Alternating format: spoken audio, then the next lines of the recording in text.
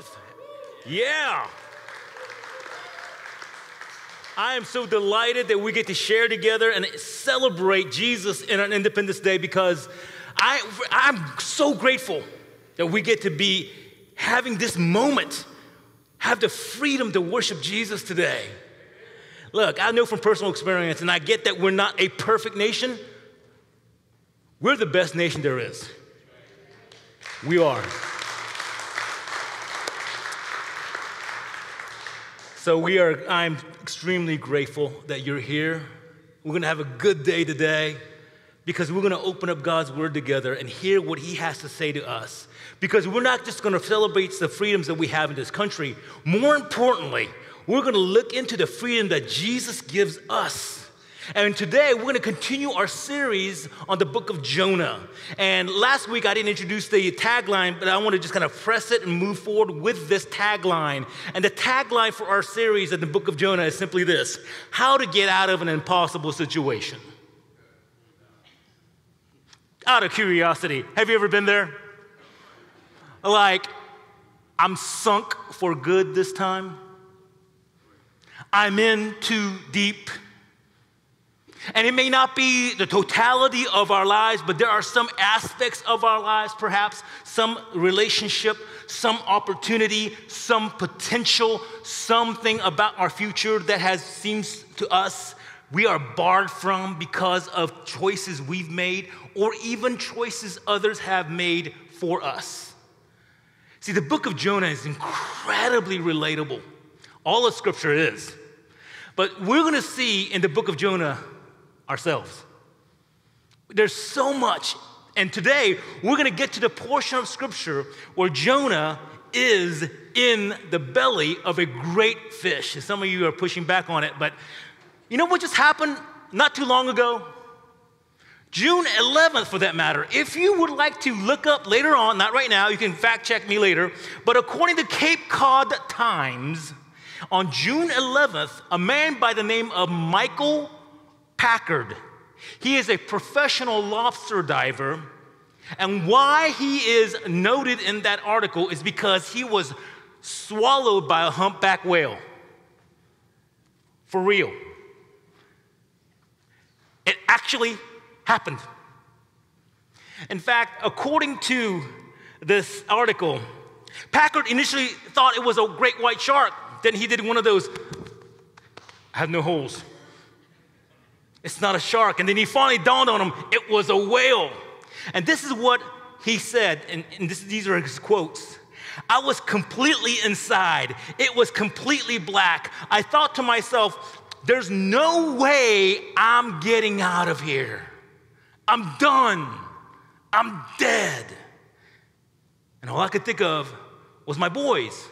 They're 12 and 15 years old. See, when you find yourself inside the mouth of a whale, that is a natural and logical conclusion. Would you agree? Now, Jonah found himself inside a great fish. It is what all of us can look at and go, yeah, if there's an impossible situation, that's one of them.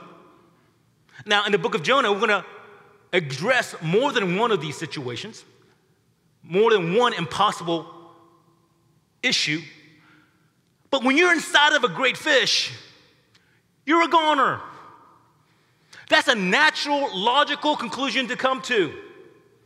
And maybe that's where some of us are here today, sitting where we are.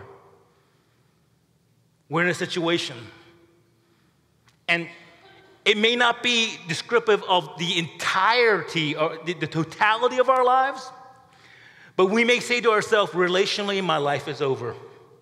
Vocationally, my life is over. We may be saying, you know what? No. I cannot get out of my finances. My financial future is over. There are all kinds of issues that are pulling at us. There are issues that come upon us because of the choices we've made or because some of the choices others have made that are close to our lives, because we talked about that in the first message. And we are, all of us, all of a sudden, in too deep. What do you do when you're in too deep? What do you do? Well, if you have your Bible, open your Bible to Jonah chapter 2. If you don't have access to the scriptures, no worries. We're going to have the passage projected for you on the screen, so you'll follow along with me as I read out loud. Let's all stand as we honor the reading of God's awesome word together. Jonah chapter 2, beginning of verse 1, it says, "From inside the fish, Jonah prayed to the Lord his God. He said, 'In my distress, I called to the Lord, and he answered me. From the depths of the grave, I called for help, and you listened to my cry.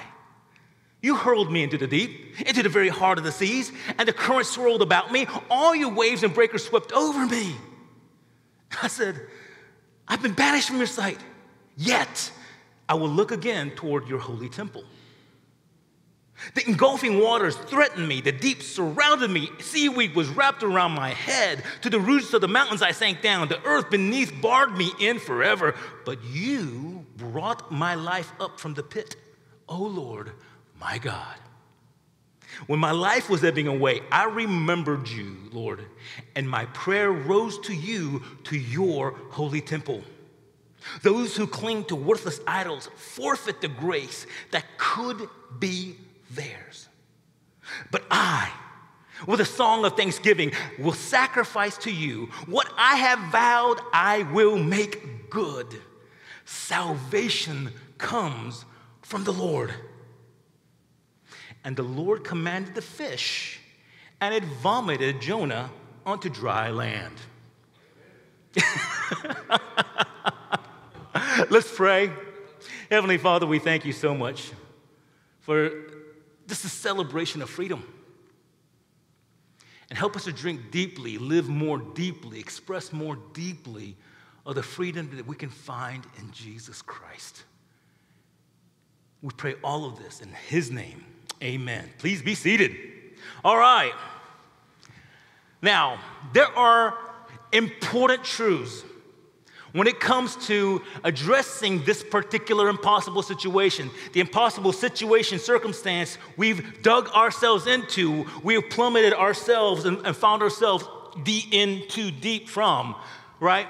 What are we supposed to do? We're going to address 4 quick things. I encourage you to write them down.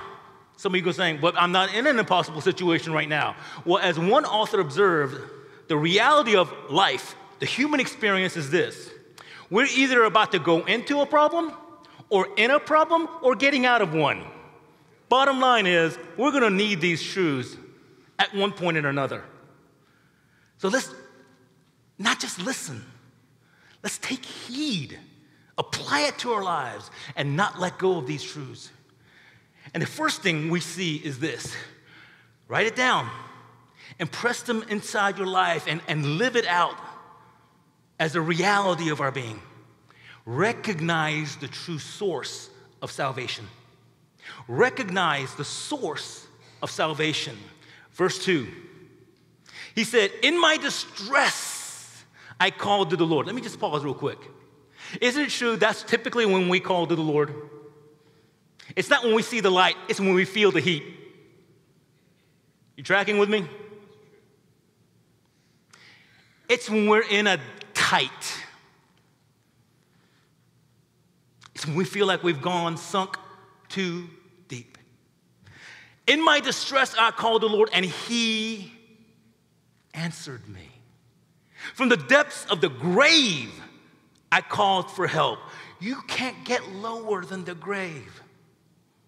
You see, the whole trajectory of Jonah's life, some of you were here last week, and we found that because Jonah ran away from God, who is the source of our salvation, he's the only true source, he found himself going down. When you're going away from the Lord, you are in a downward trajectory. Scripture tells about how Jonah went down. Jonah went down to Joppa, went down into the ship. He laid down to go to sleep, which eventually turned out that he was thrown into the sea where he sank down to the sea, and he eventually ended up in down the belly of a great fish.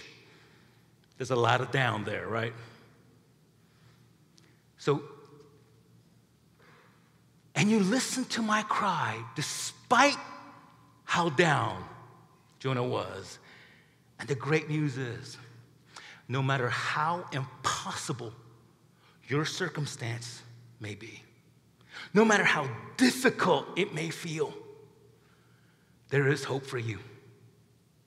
But in order for us to take hold of hope, we have to recognize the source of salvation. We have to understand where that ultimately lies.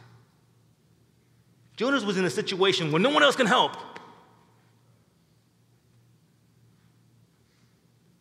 Have you ever been there? What do you do?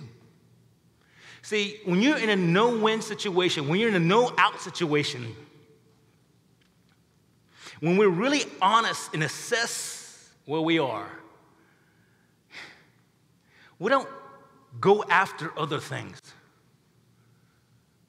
You know, I hear that there are no atheists in foxholes. When the bullets start flying and when the bullets of life start flying in our lives, it is the most natural thing to cry out to God. All of us have probably some awareness of this to some degree or another. Some of you have been in church before, and you've heard this type of reality, this truth from the scripture, that Jesus is our hope. He is our life. In fact, John 14:6 says, I'm the way, the truth, and the life. But why don't we turn to him? If that's true, why isn't every one of us running to Jesus? But the truth is, too many of us are stuck in our situation. We wallow in our suffering. And it's one of the big reasons why we find ourselves there is because of this thing called shame. Have you ever been shamed before? I have. Just out of curiosity, you out there? Have you experienced shame before? All of us have. We have. And it's not a good game. None of us like it. We blew it. We know it. And even though we posture ourselves as if we did nothing wrong, many of us carry the crushing weight of our guilt. And shame keeps us. Because we can't bear up under the weight. We don't want to answer to all that we have to answer to. We don't want to face the consequences of all the stuff because we just want to say, and that's why we find ourselves almost sequestered in our shame. And that's very much like the beginning of human history. It really is. It goes all the way back. This situation, this problem, it goes all the way from the beginning of humanity. Adam and Eve. God put Adam and Eve in the Garden of Eden. Perfection. The Garden of Eden, the word Eden means delight. That's how wonderful it was. And God told Adam, you can eat from any fruit in the garden except one. Right? Adam, you only had one job. Just one. He didn't do it. Adam and Eve both broke God's instructions, sinned, and ate from the fruit of the tree of the knowledge of good and evil. And what was his response from that? He hid from the presence of God. He ran. Just like Jonah ran. Just like the way we run. See, we have that in common with Jonah. Our natural tendency too often isn't to run toward him, it's to run away from him. And that's what we share in common with Jonah. But the good news is, God doesn't turn away from us when we do.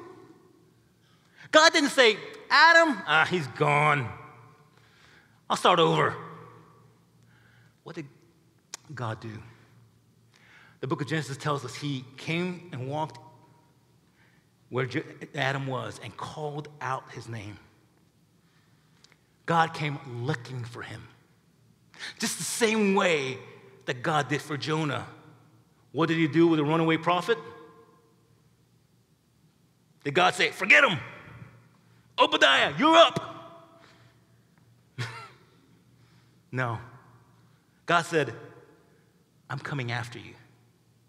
I'm not letting go of you, and provides a great fish. You know, God is chasing us today. He is. And the way he chases us is through the cross. At every stage of our lives, there is a crossroad for us to keep running away or begin running toward. And the cross is the good news that we have, that we can go back to him and recognize the true source of our salvation. See, the good news is God does not play the shame game. He doesn't. Yeah, you heard me. Now, I understand we do, but he doesn't. In fact, he's not looking at us, and because of our rebellion, he doesn't look down upon saying, oh, shame on you. No, Jesus went to the cross, and in so doing, Jesus said, your shame is on me. I paid the price. I paid the cost of your rebellion. I'm not going to nail you for what you've done. I'm going to nail your shame to the cross. That's the good news. That's why we have hope. But we have to recognize the true source of our salvation. God leads us to conviction, but never condemnation. Romans 8, chapter 1 says, therefore, there is now no, how many? No condemnation for those who are in Christ Jesus. Don't let shame keep you from turning to him. Don't let it. I understand it might be a knee-jerk reaction from us because of all that we've gone through, because all that's happened, because of... Don't. But there's something else we need to recognize from chapter 2 of Jonah. Not just recognize the source of our salvation, but realize what got you to this point. Realize what got you here. I find it very interesting that those who do not follow Jesus, those who actually are even antagonistic of Christ followers, they look at our faith and go, you know what? Your faith, all that is, it's just a crutch. It's how you manage. It's a coping mechanism for you to deny reality that you face. Following Jesus never denies reality. Following Jesus actually awakens us to reality. Jonah certainly didn't deny reality. Let's go back to the passage. Verse 3, you hurled me into the deep, into the very heart of the seas, and the current swirled about me. All the waves and breakers swept over me. Is that a guy in denial? I don't think so. He's sinking, and he knows it, right? Verse 5, the engulfing waters threatened me. The deep surrounded me. Seaweed was wrapped around my head. The salt water was stinging his eyes, filling his lungs, and he was wearing seaweed like a turban. Okay? He's not denying reality. He's staring straight at death, and he knows it. Verse 6, to the roots of the mountains I sank down. The earth beneath barred me forever. He was so far down, it's as if he heard the chink. You know, I've seen the movies. I've never been there. But, you know, that scene when you're in jail and the bars go chink. Is that how it sounds, Andrew? Not that you've been, he's an ex-policeman. I'm like, oh, what did I just do there? No, he was a policeman. That's why he knows. Okay. Okay, my bad. We need to edit this later, guys, just so you know. Okay. clink, barred me in forever. There's no denial here. Sunk is sunk. Down is down. No way out is no way out. Faith is never a denial of reality. It's opening our eyes to all of reality. See, people who are followers of Jesus Christ who are sick admit that they're sick. People who are followers of Jesus, financially speaking, they're broke. They admit they're broke. We still go to funerals, right? See, following Jesus means that we see all of life in the raw, in the real. Jesus warned us in advance, told us in advance. If you follow him, look, he said, in this world, you will have trouble. But take heart, I have overcome the world, is what he said. See, Christ followers fully see the realities of this world, but they also see the risen Savior in this world. We see more than simply the reality of our circumstance. We see the Savior. See, Jonah saw the reality of his situation. He assessed why he was there. He evaluated all of this, and he came and landed on this conclusion. And that's why we need to do what we need to do in terms of this point. Because by the goodness of God, what God provides us is a way for us to profit from our problems. He's not going to waste any hurt on us. He wants to use it to help us if we'll let him. He wants us to learn so that we don't find ourselves in the same impossible situation again. So we need to recognize why we are where we are. And in verse 8, he evaluated and came to this conclusion. It says, those who cling to worthless idols forfeit the grace that could be theirs. Isn't that interesting? All that running, all that rebellion, all of that, whatever the details of our disobedience may be, he reduced it to this thing. He said, it's idolatry. Now, some of you are thinking, Talon, idolatry? Look, I have no figurines in my house. I have no golden statue or anything like that. No. Idolatry doesn't mean stuff like that. Idolatry is much more inclusive than that. See, pursuing an idol simply means that we have something that we love more than, we depend on more than God. See, when we have something that is of higher authority in our lives, what we prize more than God in his loving care, because he's the only true source of our salvation, he loves us enough to say, don't go there. Why? Because it's not going to help you in the long run. You know what denying reality oftentimes is? Here's what we do in our society. We scroll and we read, and we finally constantly have to busy ourselves with activity, with noise, with information. Why? Because we never want to really slow down and stay in the silence because we don't want to face all the reality that we're going through. That's reality. Let me tell you why that's a worthless idol. That's a worthless pursuit ultimately. It's not because you shouldn't be informed. But if we just about finding ourselves keeping our busy, we never address the root issue of our problem. You know, Jesus says, evaluate, see what the problem is, because we are looking at this thing called social media or Netflix or pornography or that hobby, that shopping, that activity, that food, whatever, or even that relationship. We can leverage those things And while those things may actually be good in and of itself, because after all, relationships, family, for example, it's a gift from God. It's a good thing. But the problem is that all of us have this proclivity to make a good thing a God thing.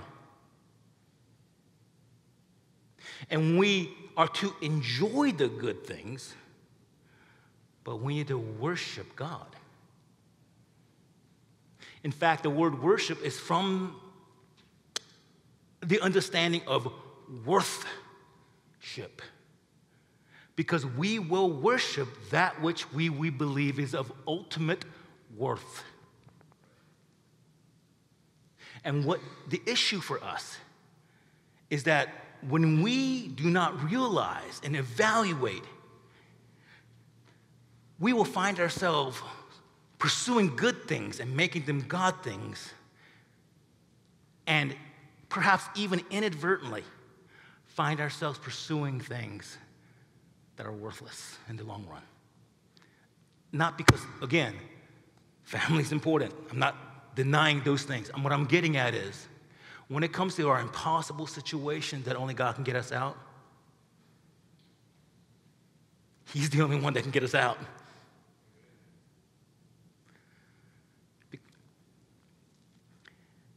What we find, what we need to do instead is simply say, okay, what is it that I've allowed to get in the way?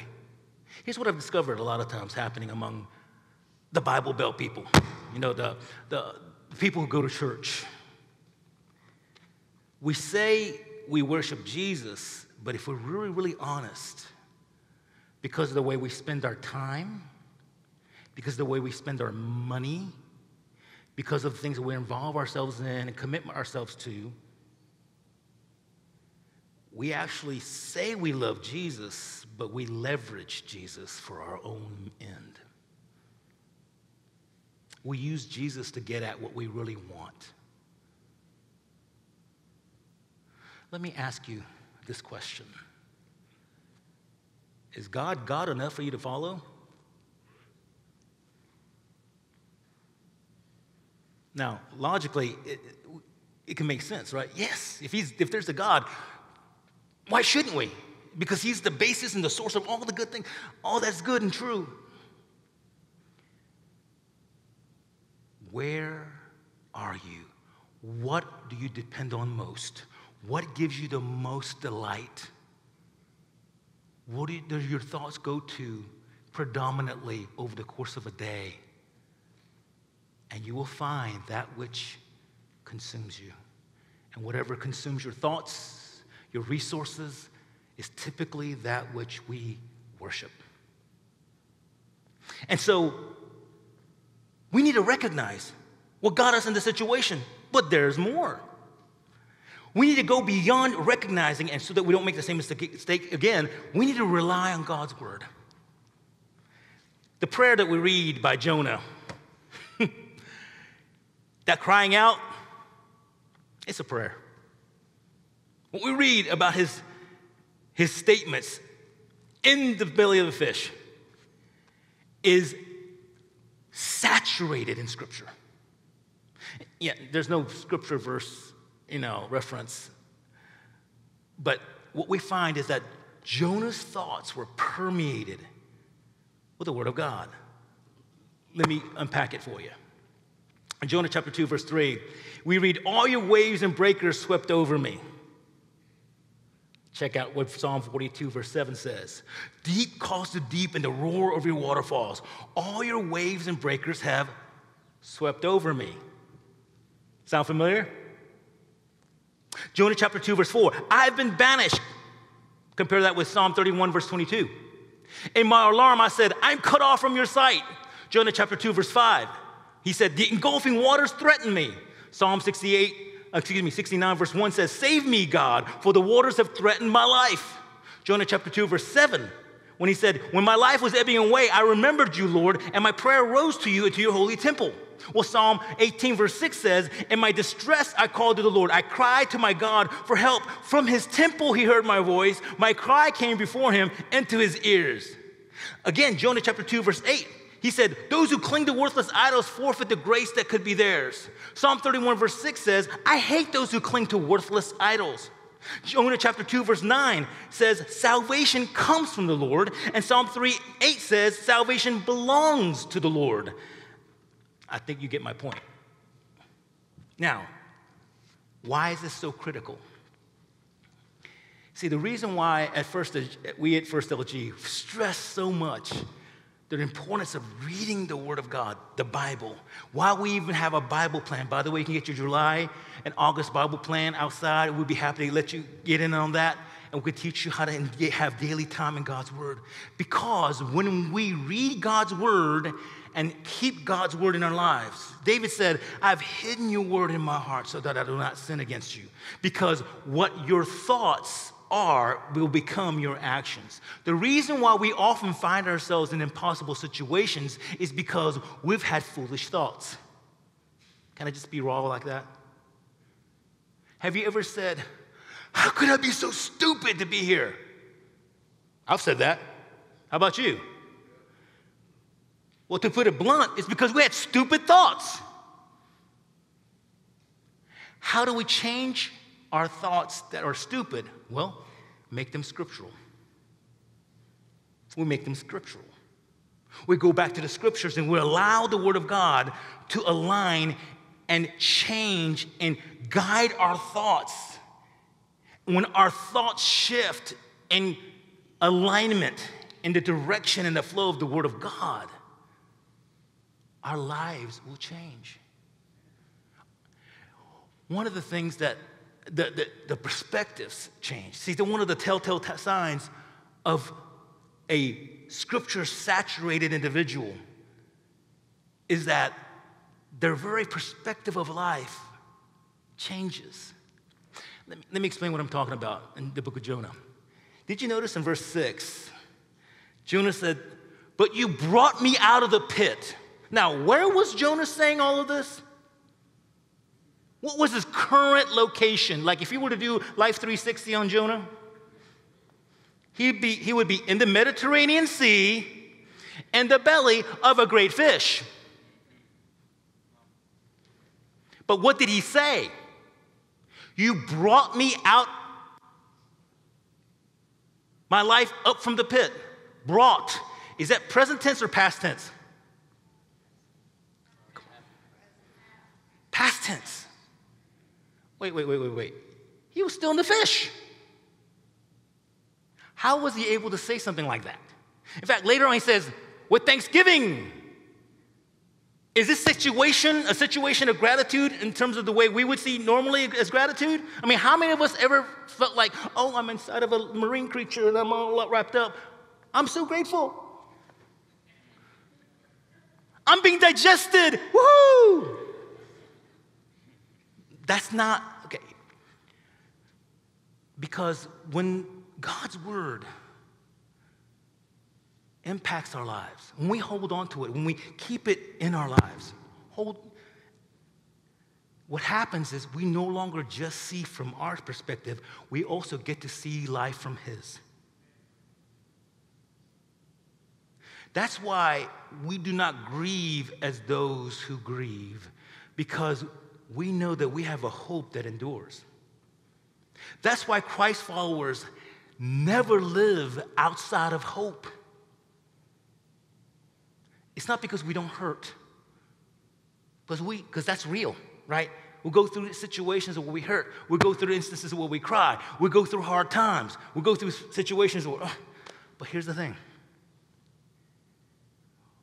When the Word of God is impacting our lives, our very thoughts go into a different alignment to the point our perspective expands beyond just a normal perspective, but also a scriptural God perspective. That's why we live differently. That's why we respond differently. And so, how do you get out of an impossible situation? You've got to rely on the Word of God. But last but not least, you got to resolve to obey what God says. We got to get to there. You got to get to a point where you say, okay, it's no longer I'm going to say that I believe that Jesus is God. No longer do we just say, well, I believe the Bible is true. Somewhere along the line, we have to say, that's true, I know, I read about it, but I actually will flesh that out in my life by obeying it, by following Jesus for real. Check out verse 9. But I, with a song of thanksgiving, will sacrifice to you. What I have vowed, I will make good. What I have vowed, I will make good. Salvation comes from the Lord. God restores those who return. God works in and through those determined to obey him. That's a wonderful reality that we can see. See, sacrifice of God is not some religious activity for religious activity's sake. Okay? It's really following through with what God would have us to be and do according to his word. And it's repeated. This is a continuous refrain in the scriptures. 1 Samuel chapter 15, verse 22 says, does the Lord delight in burnt offerings and sacrifices as much as in obeying the Lord? To obey is better than sacrifice, and to heed is better than the fat of rams. Proverbs 21, verse 3 says, to do what is right and just is more acceptable to the Lord than sacrifice. Matthew chapter 9, verse 13, this is what Jesus says, but go and learn what this means. I desire mercy, not sacrifice. A life that is lived out in the context of who we're supposed to be. For I have not come to call the righteous but sinners. For Jonah, specifically it meant, I will go to Nineveh. See, God told in chapter 1, Jonah, I want you to go and preach and give a message to the Ninevites, these cruel, violent, powerful people. Nineveh was the capital city of the Assyrian Empire, the most powerful nation in the world at that time. And they were the sworn enemies of the Hebrew people. Jonah didn't want to go there. Nothing he wanted to go there. But at this point, he came to realize, God, you know better than I do. So instead of me continuing to run to Tarshish, which was on the other side of the world from Nineveh, for him, making good on his vow meant going to Nineveh. I know it's not easy. It's hard. But I'm going to go to Nineveh nonetheless. And the same thing is true for you and me. We got to come to a point where we actually start resolving to obey instead of feeling like obeying. I don't always feel like exercising. How many of you begin in the New Year's and say, hey, I feel like getting in shape, better shape, best shape of my life this year? I think a lot of us come to that point. You know what happens after about 10 days? I feel like a Krispy Kreme. Right?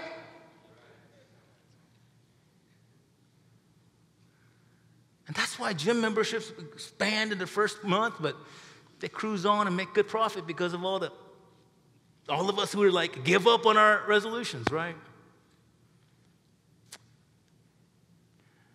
Sometime in our lives, we need to come to a point where we go beyond what we feel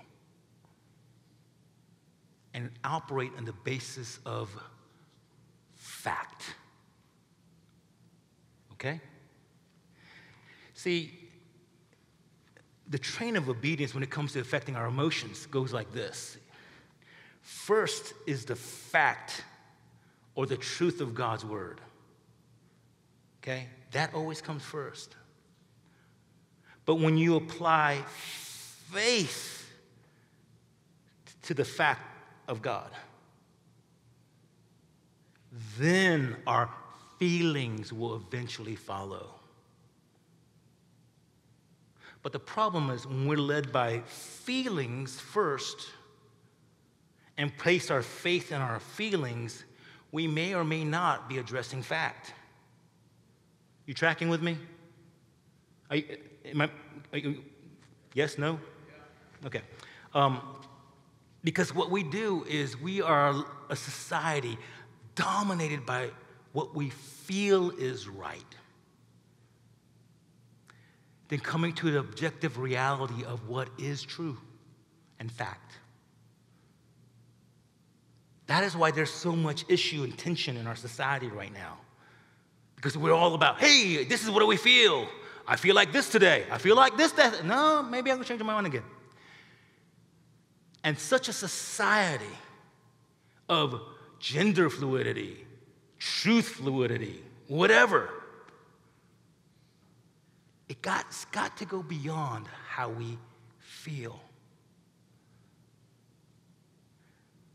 The Bible says, and this is what the scripture clearly tells, you shall know the truth, and it's the truth that will set you free.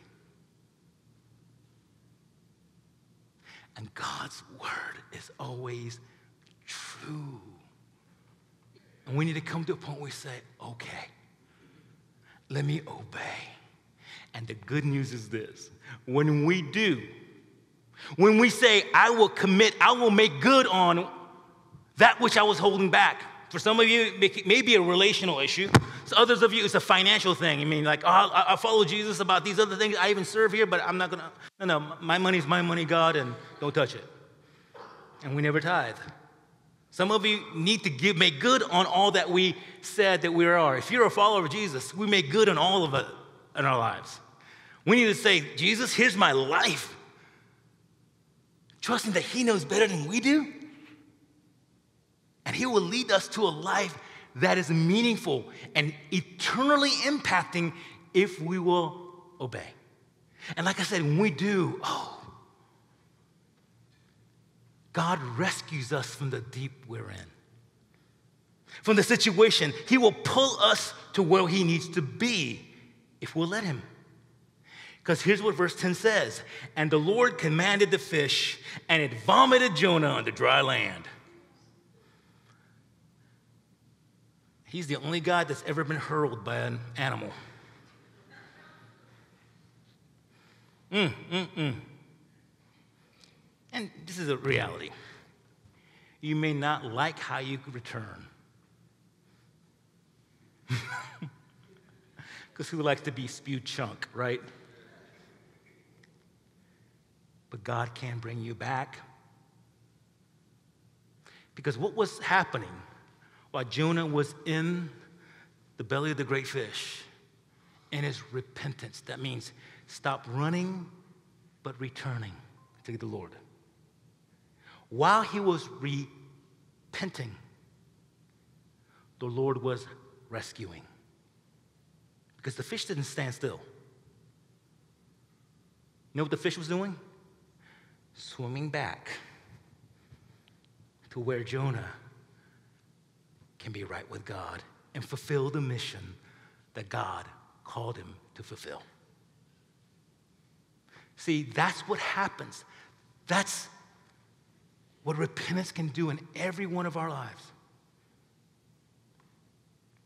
See, when he changes us, he repairs our hearts, our minds, our emotions. He may repair relationships. He may even repair financial situations that have been impossible. I don't know, but I know this, that God in his goodness and his grace, while we're repenting, he does his work of rescuing. He brings us back. And when the time is right, and I don't know when that is, for Jonah, it was 3 days, 3 nights, the fish went, bleh. And Jonah was such a happy man. I'm going to talk more about this next week. But the bottom line is this. Isn't it time to stop running then? Isn't it time to stop running? Is it a time you say, okay, Lord, I'm going to recognize you as the source. I'm going to realize what got me here. I want to rely on your word, and I will today begin by resolving to obey. Will you do that?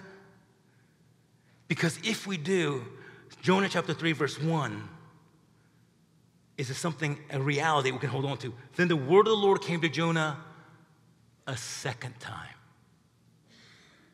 Second time. He's the God of second chances. Do you ever feel like you've blown your life? God will give you a second chance. He will. He'll give you a third chance. He'll give you a fourth chance. He'll give you a fifth chance. He'll give you a sixth chance. He may even give you 7 chances and chances and chances, but he will not give you infinite chances. Because the grace of God is beautiful and amazing. But there will come a time for all of us where we're no longer able to have opportunity to take hold of his grace. So don't count on the fact that you will be able to turn sometime down the road. So what I'm going to ask is that you make the decision now, because the good news is, because you're here, because you're watching, because you are listening to the truth of God's word, it's not too late for you. It's not too late for you. Maybe today's the day you say, okay, Lord, here are my running shoes. I give up. I trust you. And that means I'm going to surrender my life entirely to you. So in just a minute, I'm going to ask our worship team to lead us in a time of response. We're going to all stand up right now. Let's all stand. And we're going to step into a time of response. And if you've never asked Jesus Christ to be your Lord and Savior, today is that day. Today, you have a chance to come home. Today, Jesus is going to embrace you with open arms. You need to step out of where you're standing after we pray. Come forward, and we'll settle the most important decision you'll ever make. When we admit that we're a sinner, that we're runners. Believe that Jesus nailed our shame, our sin on the cross. And because he came back to life on the third day, he gives us a new life. A new life full of meaning and significance and eternal impact as we follow him. There may be other decisions you need to make because you've been running in some aspect of your life and you're in an impossible situation. It's difficult. You don't know how you're going to do it. You don't know what to do. Now you do. Recognize the source. Realize what got you here. Rely on his word. And resolve to follow him. Obey him. Let's pray. Heavenly Father, we thank you. Thank you for the truth. Thank you for what you're teaching us. And I pray that we will open our hearts and our lives, may it be laid bare before you in totality. No longer in part, would it run straight into your arms. We pray this in Jesus' name.